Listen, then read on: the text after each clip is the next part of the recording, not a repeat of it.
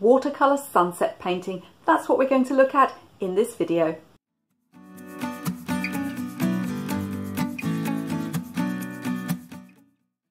Welcome back to my channel. If we haven't met before, my name is Michelle, and on this channel you'll find all things watercolour as well as a little bit of mixed media and colour mixing, so do consider subscribing. It's free, and if you click the little bell icon you can get notified each time I have a new video for you.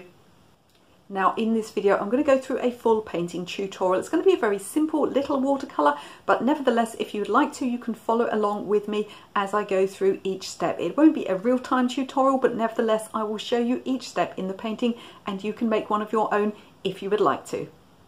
And as we go through this tutorial I'm also going to give you my 10 rules for sunset paintings. Now before you all kick off in the comments and say, well, I don't agree with this or I don't want to do that, it's fine. That they're not rules that I'm inflicting on you. These are the rules that I apply to my own paintings, which I am sharing with you in case you find some of them or even all of them useful. So these are informed by years of making my own sunset paintings and also by teaching other people to make sunset paintings, and I've seen the same mistakes and the same problems come up again and again, so I'm hoping that you will find these 10 rules really useful in helping you improve your own paintings. So my first rule is to paint your sunsets on stretched paper. Now I'm not going to be working from any one photograph today, but I've got a selection here from my collection of photographs. This one's a postcard, some are cut from books, and this one I think I actually took myself. So I'm probably going to be doing a seascape like this one, simply because it's the quickest thing that I can get down on paper for you, and we want to concentrate mostly on the sky anyway in this tutorial, so I'm not going to worry too much about foreground. So those are the photos that I've got kind of as loose inspiration, and here's my board of stretched paper.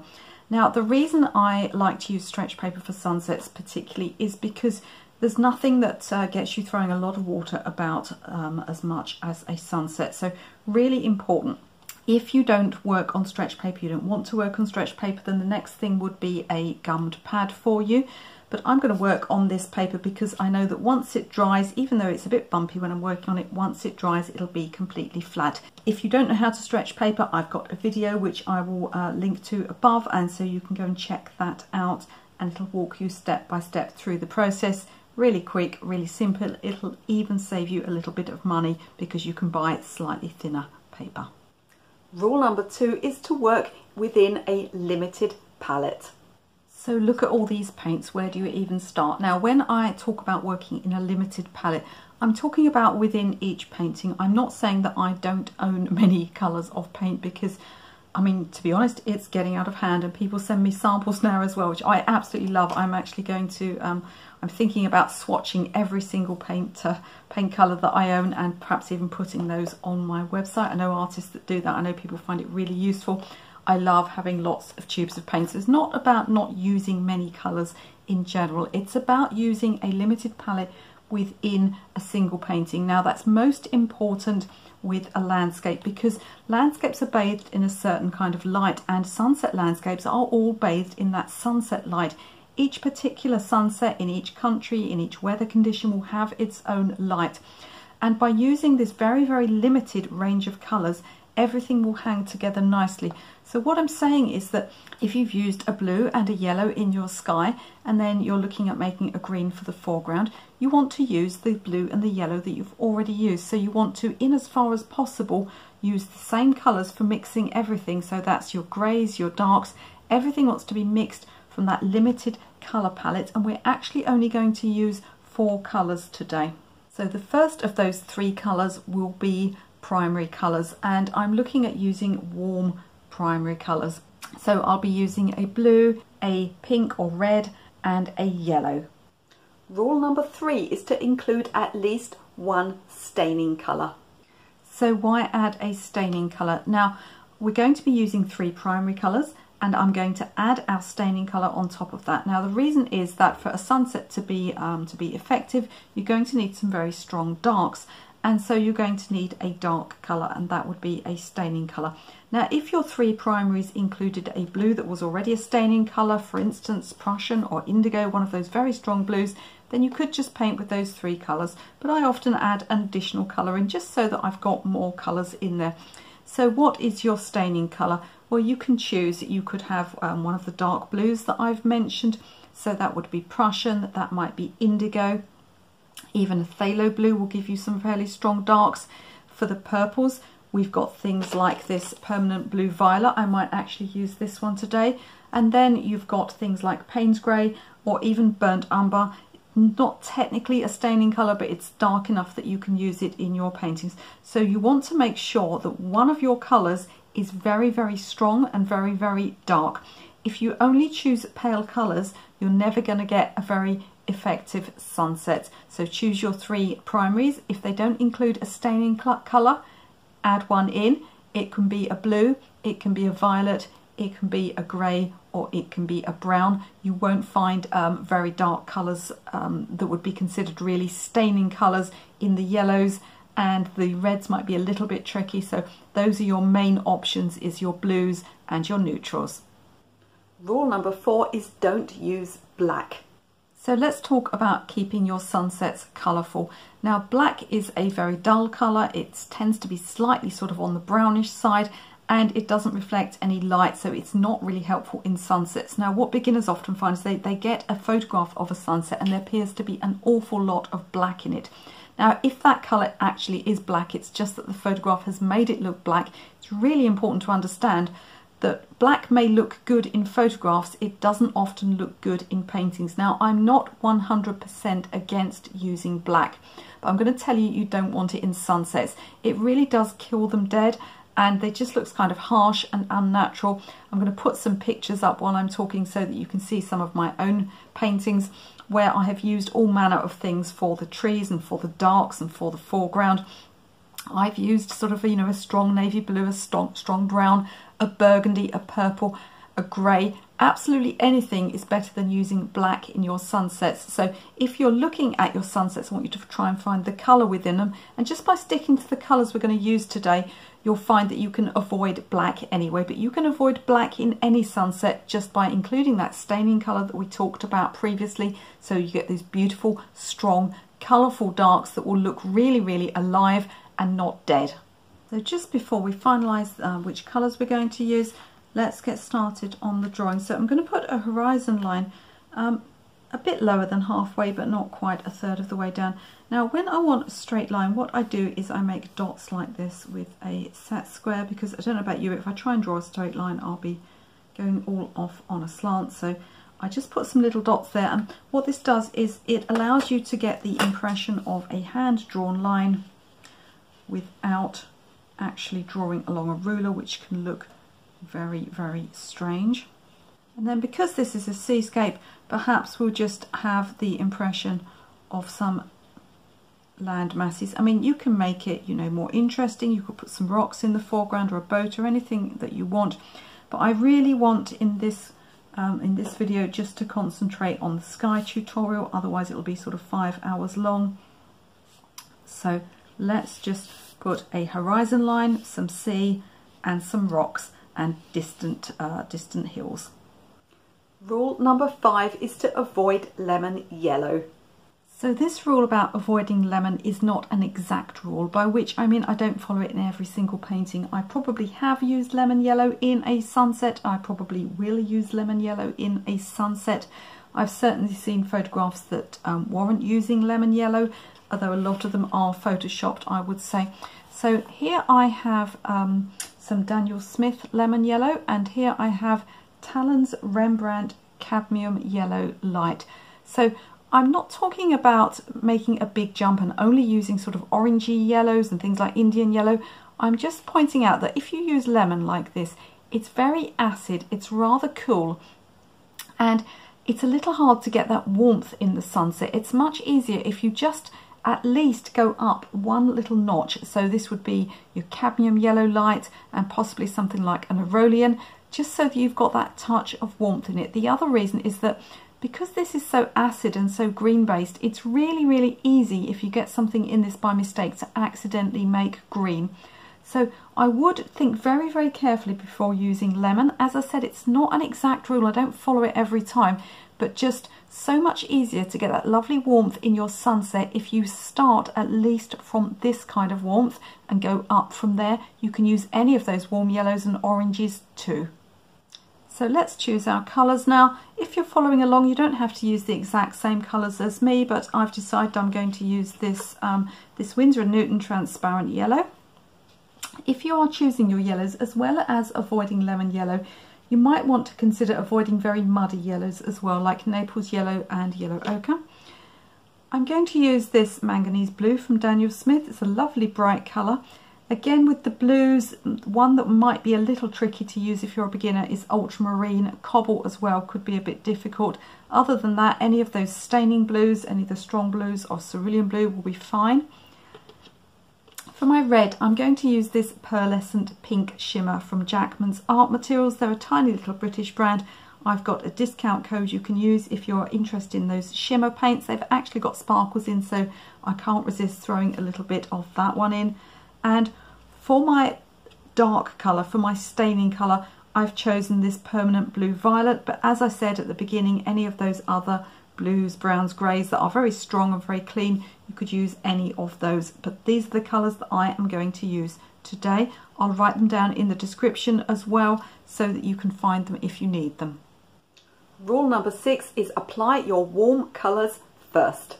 So let's get started, and we're going in with a big brush and clean water. So I've got a flat brush here, very easy for applying the water. I'm going to apply it over the whole of the sky and bring it right down. I'm going to go over these rocks as well, because everything in a sunset is layered on top of each other. Everything is bathed in the same light, so it won't matter at all that the sky is going to go over the top of these rocks. By doing this, you avoid any sort of white edges where you've tried to go round some things and drop them in afterwards. So you're taking your clean water all the way down to that horizon line, and I want you to avoid puddles. So make sure there's no puddles. Dry your brush if necessary on a rag. So I'm going straight in now with my yellows and pinks. So why do I say paint the warm colours first? It's a bit like when you're painting flowers. If you don't get these bright colours in first, it's easy to not leave enough room for them. So I want to get these, you know, these are the most important colours. These are the colours that are going to make our sunset really glow. So I want to get them in first. So I'm sweeping along with my pink and my yellow, and you'll see where I go over the top of the yellow there with the pink, I get these delightful sort of sunset oranges, and I can take them right across the rocks and right down to the horizon. So I'm getting some nice streaks in here. I'm not going to work on it too long. I'm going in with quite dry paint. You don't want to go in with very, very wet paint, otherwise you'll just get a load of backgrounds. I'm going to take a little bit up here.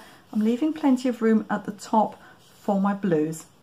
Rule number 7 is to work in layers. So as if by magic, this layer of paint has dried, and it's really amazing to me how many people don't know that you can work your sky up in several layers. In fact, I always work my sky up in layers unless it's incredibly, incredibly simple, because overworking your sky, spending too long working on it when it's starting to dry, is what leads almost always to beginners getting loads of back runs and drying marks in their sky. That and using a brush that's too small. So when you've got a complex sky where there's a lot of things going on, you want to work in layers, and we're going to work this up in at least 3 layers. So we've put our warm colours in first. Next we're going to do our light blues. So I'm just going to re-wet the sky again, clean water all the way down to the horizon, and then I'm going to go in with my blues. Now, although I won't be taking the blues down this bottom part of the picture, I'm still going to wet the whole area. And that's because water alone can cause a drying line. So you see there's a lot of water around the edges here. I'm just going to sweep out with a dry brush so that I don't get any puddles at the edges which come back on later on. And then again, changing to a round brush, I'm going to go in with my blue. I'm getting my blue this time straight from my palette. You see it's quite dry. I don't want drips. If I get drips, it'll go everywhere. So I'm going to go in now with my light blue. Rule number 8 is not to overlap colours that make green. Now, do you see that I'm being careful not to overlap this blue across the orange and yellow. Now that's important because if I do that I'll get green, and green is just about the only colour that you can't get away with in the sky. Now I could put a little bit, let's be brave, I could put a little bit across here on the pink. At this point, could I just ask you to click the like button? It sends a really strong signal to YouTube that this is a good video. So if you are enjoying this video and getting some value from it, if you could click the like button or share it or leave me a comment, I'd be super grateful. Pink and blue makes lilac. I've got to be careful to keep it off of that yellow. Rule number 9 is if you accidentally make green in your sky, neutralize it by using some pink. Now what happens if I accidentally get the blue across some yellow and I end up with green in my sky? It's just about the only colour you can't get away with in a sky. We're not going to panic. What we're going to do is add some pink to it. So once I go in with the pink, do you see? The worst that will happen is it'll turn into some kind of grey or brown. If you want it to be more grey, then add a bit more pink and a bit more blue, but it's going to neutralise it. Pink and green, or red and green, are opposite colours and one will neutralise the other. So if you accidentally get green in your sky, don't panic, add some pink to it. So you can see I haven't gotten that dark up here because I want to add another layer of dark clouds up into my sky in a minute. While that's drying, I'm going to work on the sea. So I'm just going to pretty much mimic what's above. I don't have to be quite as careful here because if I accidentally get green in the sea, it's not such a big deal now, is it? So I'm going to take this water here. Ideally, I'd wait for the sky to dry before doing that. So I'm just going to be careful and not take that water right up. I'm going to leave about a millimetre gap. We're going to do a second layer on the sea, so that will be covered up too. And I'm even just going to stick with the same brush actually and just chuck a little bit of the lighter colours in here. You want to think about mimicking, you know, if there's pink at your horizon line, then put pink at the top and so on, so that you're almost doing not an exact mirror image, but somewhere along the lines of. So let's get a bit more pure pink up the top here. Don't want a drying line there, so I'm just going to blend that out with a damp brush. If you're not sure about blending, I do have a video that's entirely about blending out edges like this, so you can have a look at that one. I'll put the information up in the info cards above, and then from there clean my brush so I don't turn everything green and just go straight in the bottom here with some blue. As I said, if I get a touch of green, it won't matter because we're in the sea now rather than the sky. So for the next stage, I want some really strong fluffy dark clouds in the sky, which we're going to use to contrast against these lighter areas. So I don't need to go mixing other greys and grabbing other colours. I'm going to just use the colours I've used so far. So I've got some yellow, I've got some of the pink. I'm just working from the lid there. Let's mix those together. Now, if you have any colour that's majority blue, any mix of the three primaries that's majority blue, you're going to get a grey. So what we're going to do now is just dump the blue in this until it gets dark enough and becomes grey. Initially it'll go green, it'll go brown, all sorts of colours, but we're just going to keep putting in until we get a grey. I may also need to go heavier on the pink, because if it starts to look like it's just too brown, that means there's too much yellow in it as opposed to the blue and the pink. So I'm going to keep adding those colours until I get that dark grey I'm looking for. So I've got my grey. It's rather nice, but I'm not feeling that it's strong enough. And I would advise when you mix your grey to start with the blue. I was being a bit backwards there, starting with the yellow. I had to put an awful lot of blue and pink in before I got to this kind of brownish grey colour. So I think what I'm going to do actually is add some of our staining colour. Now that's why we started with staining colour, so that we can get those strong darks. So I'm going to add a bit of blue violet and probably a bit more of the ordinary blue, so that it doesn't go too purple, so that we get that kind of blue purple grey that I'm looking for. So it's the same process. If you've used, instead of a pink, if you've used something like a more of a scarlet red, you may find that it spreads a little bit when you put this on. So just think about the order that you're applying it. applying the water. If you're applying to the red first and it starts to spread upwards and it's going everywhere, just start the other side and come down and end on the red, and that will stop it spreading too far. Reds tend to bleed a lot more than the other colours. Reds and purples tend to bleed the most, and yellows and blues tend to bleed the least. So again, I'm taking out any excess water, cleaning up, and then I'm going to go straight in with this lovely dark purplish grey shade I've made, and I'm going to start adding some clouds. Now it's really important here that you don't cover up everything that you've done previously. This may look really dark, but when we get to the end it's going to look just fine. Remember that watercolours dry a little bit lighter, and so you're going to be adding this drama now. Rule number 10 is there's no light without darks, and that's why we're going really dark now, because when people have asked me, and I've heard them ask other artists, you know, how do you get that sunset effect? How do you get that brightness? It really glows, and you know, my paintings never look like that. There's no special trick to it. It's not some amazing sort of mix of colours or some special type of paint or anything like that. It's good old tonal contrast. Without darks there are no lights. Your lights will never ever glow unless you have got sufficient dark paint to show them off. Now if anything bleeds too much like this one here and you're not happy with that effect, just dry your brush and just lift out a bit of the moisture, and you'll find that you can stop that effect. But you know, you may like that effect. It's only a bad effect if it goes really too far and is completely out of control. So I'm just going to make sure I've got real strong darks, particularly at the top of the picture. We're going to have these darks down on the horizon here anyway in these hills, and they're going to show off the lower part of the painting. Now that my sea is dry, I'm going to do one of my favourite tricks involving candle wax. So what I'm going to do is rub the candle wax horizontally across the paper. Candle wax is transparent, so it's going to reserve the underneath colour. So I've put plenty across there. If you're not sure about this technique, I've got other videos on it. Also have a play with it on a scrap of paper first. I've added some more violet and some more blue to my my cloud colour, just to make it a bit darker and stronger. And now I'm literally going to paint it over the whole of the sea, and we should get those nice sparkles appear. I'm going up to the horizon line but not going over the actual hills.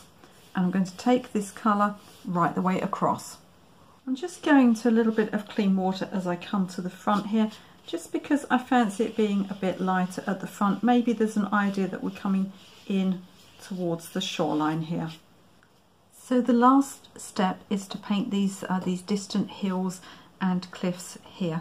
So I've mixed a bit of green up here from the transparent yellow and the blue that we're using. So again, we're sticking with these same four colours. We're not going to introduce any other colours. And I'm going to start the hills that would be closest to us a little bit lighter, and then go much darker as we go further back. I say darker, but I mean really cooler. So we're going to get some warmer shades here, and maybe drop in a bit more of the yellow. You never want to use just one colour where you can drop others in. We can even, if we want to, go straight in with a little bit of pink and, you know, get some really interesting effects going on here. And these are the colours that I'm using closer towards us, a bit sort of lighter and a bit more interesting. I've still got this big puddle of sort of a purplish colour, so when I want a few darks I can just drop a little bit of this in and get this impression that there's multiple things going on with this landscape. You want to go a little bit darker towards the base here where there would naturally be areas in shadow. Make sure you're not leaving any white gap between the landscape and the sea. You don't want a white gap here. I'm going to do the same to this area here, and then just go a little bit cooler and a little bit bluer as we go further back. I'm going to let each one of these dry so that we get a distinction between those areas. So I'm just putting the last of these sort of distant hills in. You can see I've kept the colours really interesting, not just gone sort of one colour across the whole thing, and I've put some darks in there as well. Now I've kept this tutorial really simple. I could have spent much longer on this. I could have gone over these hillsides multiple times. I could have gone into the sky more times. Actually, on some large landscapes, I've gone into skies as many as 10 or 11 times. As long as you let it dry each time and re-wet with clean water, and you're on good paper, you're on stretched paper, you should be able to keep going in. There's our finished landscape. I'm really, really pleased with that. Now, if I had used a different set of 4 colours, I would have got an entirely different feeling. So you need to choose the colours by being informed with the source material that you're using, with the photographs or whatever it is that you're using, or the idea you have in your head. That's what wants to inform you about choosing your 3 primaries, choosing your staining colour, and if you do really well, you can paint your hands too. If you followed along with this tutorial and you'd like to show me or other people the results, do consider joining my Facebook group. The link is in the video description. It's free to join and it's a lovely, safe, welcoming space for you to show your artwork. And let me know in the comments which one of these rules you found most useful, and if you're going to be applying any of them to your own work in the future. If you found this video useful, you can watch another one of my tutorials right now.